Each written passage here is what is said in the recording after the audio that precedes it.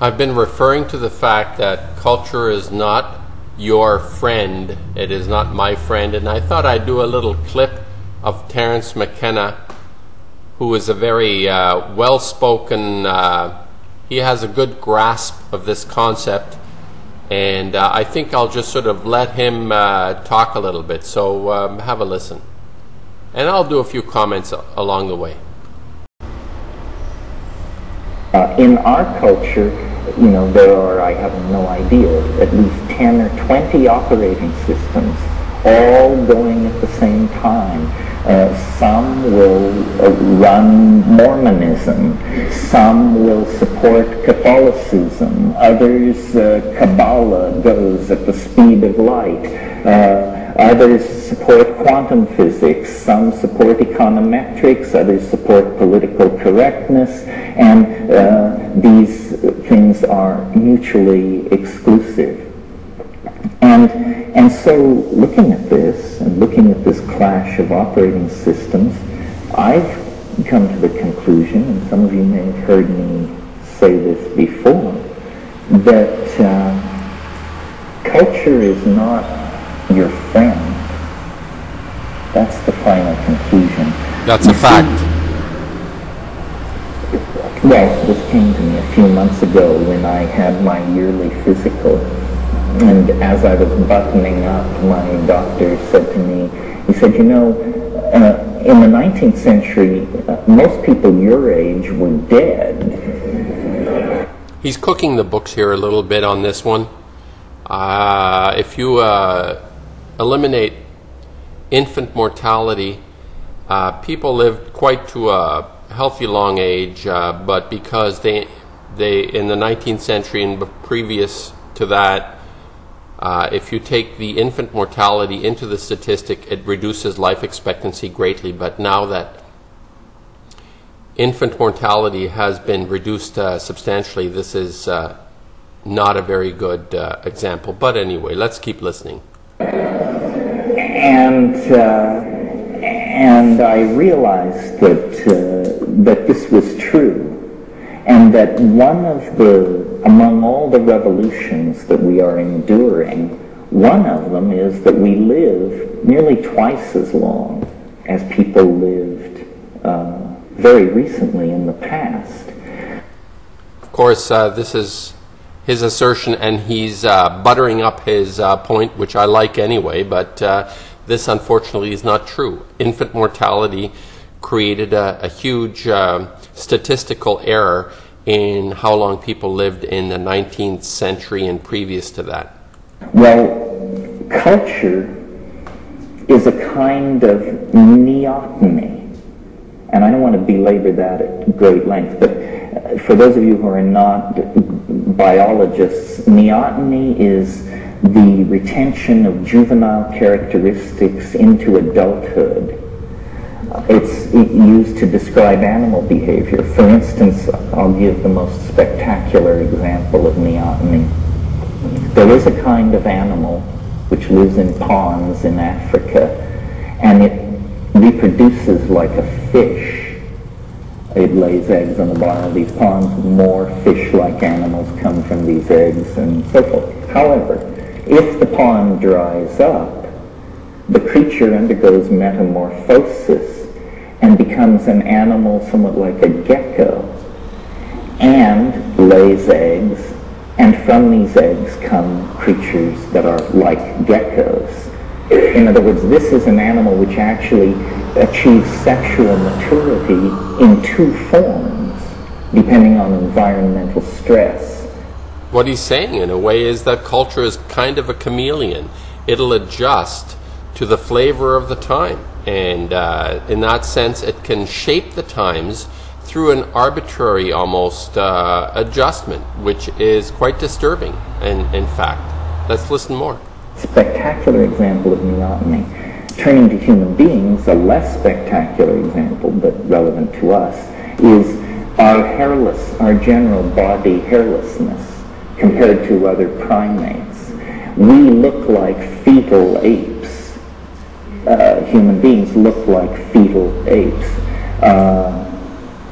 Why? what is neoteny? Well, this is hotly debated among evolutionary biologists. But the point I want to make is a socio-political comment, which is culture itself is some kind of neotenizing force. Because what culture provides is a bunch of rules, so you don't have to think, and a bunch of myths, so you don't have to think again. But culture has all the answers, you know. You want to know where people came from? Well, when the sky god got out of his canoe at first waterfall and took a leak, then we, the true people, appeared like ants, and we've been living here ever since. Oh, So you see that culture is something that can be manipulated readily by people who understand this process of being able to influence and direct a population into a certain direction and be completely mesmerized by some kind of mythological harebrained gobbledygook. Gee, thanks. I'm glad I asked. You know, this is what culture does for you. So,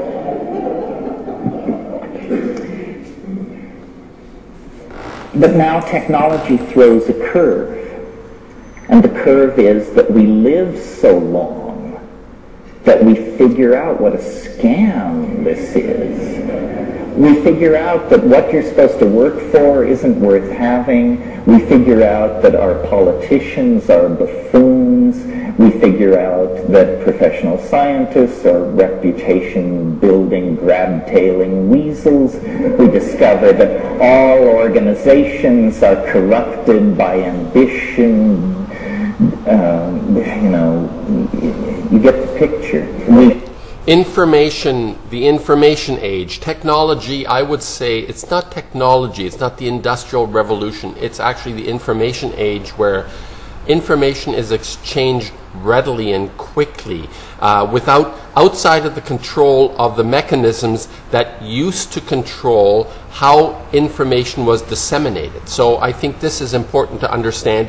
Not it's technology, it's the information age, the availability of information that is passed amongst ourselves, amongst each other, beyond the control of the powers that used to control it. Let's go on. Figure it out.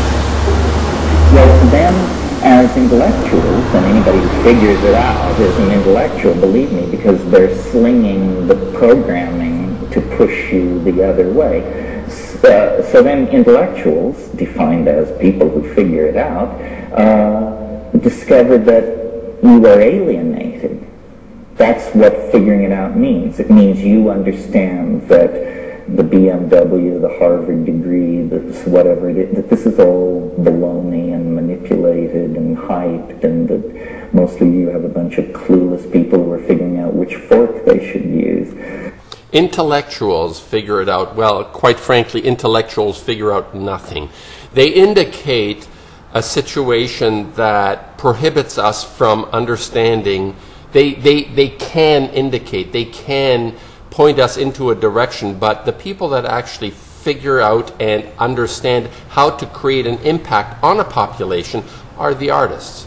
And the artists create visuals that are beyond a kind of mental construct. These are physical realities in the world. They're not words written on a page only, although I enjoy words written on a page, but the visuals, the closer we get to the experience, the opera, the singing, the dance, those experiences are true experience. They're not abstractions in our head. They are actually perceived as real. So I disagree with his intellectual part of it, but nonetheless, we are proceeding. But this position is presented as alienation and therefore somehow tinged with the potential for pathology. You know, it's a bad thing to be alienated. Now let's speak for a moment, in order to fulfill the promise read in the introduction, about psychedelics and what are they doing in this fine situation. Well, what they're doing is forcing this maturation process by dissolving boundaries, which is what they do. Now I'm going to just sort of pause for a moment here, because psychedelics is his particular expertise. It's not mine, so I'm going to pause. Continuing now, he comes back to the point. Let's hear. And people have seemed to believe that they were fulfilling their responsibilities intellectually. People seem to feel they are doing that when they reject the past. Say, well, you know, that was all screwed up, but since I got with Master Shuggy, I've understood, you know, the way it really is supposed to be. No, this is just trading one set of neotenizing operating systems for another. The real hard choice that you're being pushed toward, and that you might consider making before the yawning grave rings down the curtain on this cosmic drama, is actually intellectual responsibility, freedom, and a devotion to what scientists call elegance. I just want to say here that the responsibility we have is not intellectual, but a physical reality, in the sense that our actions will guide the new age of our consciousness, that we do no longer excuse ourselves intellectually for abdicating our responsibilities towards, for example, the vulnerable, that we become more conscious of ourselves as caring individuals. Now, he is staying in his head, but I'm hoping that he is thinking in these lines. Let's see. Of thought. You know, people say, well, how can you tell one theory from another, and is science better than religion, and this and that? After a lot of arm waving, it should be conceded that the final call is aesthetic. That because we are monkeys, because we are so far from God, we cannot set knowing the truth as the standard for choosing among the models we can produce. This is absolutely incorrect. Totally false. We can choose, and we are clear on what our objective is, and that is to instigate an era of caring. This is not something that is intellectual, as he ended up believing. He separated himself from his true potential, I believe, and it's not an intellectual exercise. I do believe that there is an elegance that we can pursue, but it's not something that is actually reduced to an intellectual conception. It is a real world, real live. Don't be a prick, don't be a bastard, you know. Start acting as an integral human being, what you're capable of doing. You know, the monkey idea is irrelevant in this. It's like what it is that we are as human beings that separates us from being just bloody barbarians. Start caring for each other. He's missing this. We must set our aesthetic compass towards the more true, what Wittgenstein called the true enough.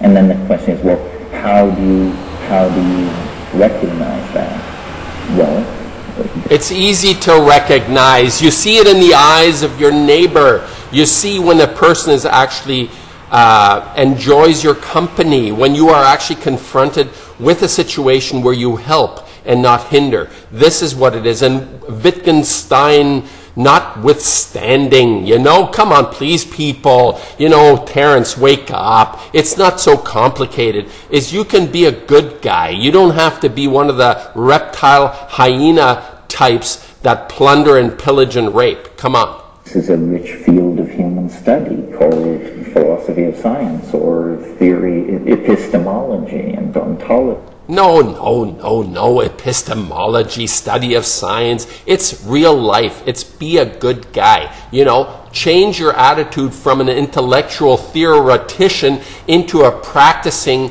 caring, kind, loving human being. I'm sure he was that. I hope he was that.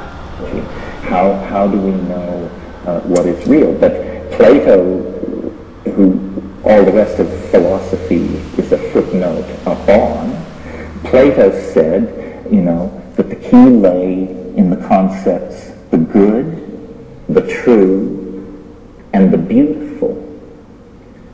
The good, what is it? Tricky. Not at all tricky. You know exactly. You see, this is where they fall apart, these types, these McKenna types, these loaded DMT, you know, these people that attract others to the idea that it can be a freebie from the universe. No, you got to work at this. You got to be a good person. You got to actually do the right thing. It's not an intellectual exercise as he ends up. Culture is not our friend because it teaches us exactly what he warned us against but ends up defending. So beware of the Swami Shugis that he talks about, because he's being a Swami Shugi in this. He's not actually telling us what it is we need to hear. I'm going to finish off. It's almost done, a minute or so. The true, what is it? Trickier, even trickier. The beautiful, what is it? Easy to discern. The beautiful is easy to discern. You are going to be condemned to live out the consequences of your taste. Really. And if you have no taste, you know, God help you. All right, in our culture, that's kind of fun. All right, that's fine.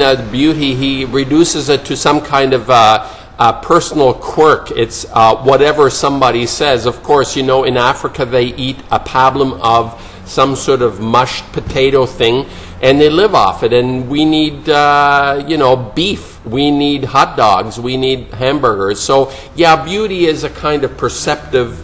It's our ability to perceive, I suppose. But point is, he had a very good point to start with, and I continued with him through just to show you how a person like this can actually go off the rails. Because what is your objective? What is it that culture does not teach? Culture does not teach caring.